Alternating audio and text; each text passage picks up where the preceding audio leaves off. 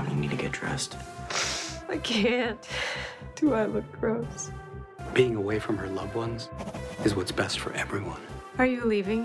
They're gonna take really good care of you. At least where Mom is full of addicts, right? Your mother's not an addict. She's taking what she was prescribed, and technically, we could sue.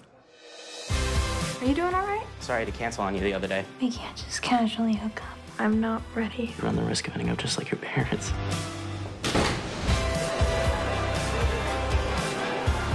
Did you take a cab? No, I drove. Why? I think you could give me a ride home. Grab your essays on your way out.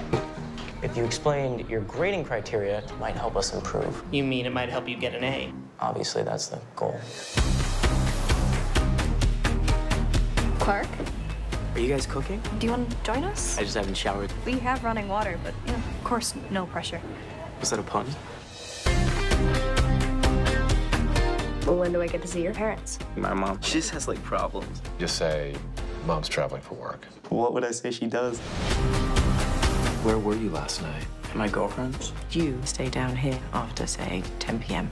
Well, they just let you sleep over. And when I told them about you and Mom, I think they kind of felt bad. I can only be as good of a father as you are, son. I don't think I can be a very good son right now. Are you okay? Tell me what's going on. I don't really know what's going on. I miss you. I can't in good conscience explain to Clark's father that his son is staying with us. Seems like he wants to be a part of your life. I sort of came to the opposite conclusion. It's time to come home. I'm sorry, I'm always failing you.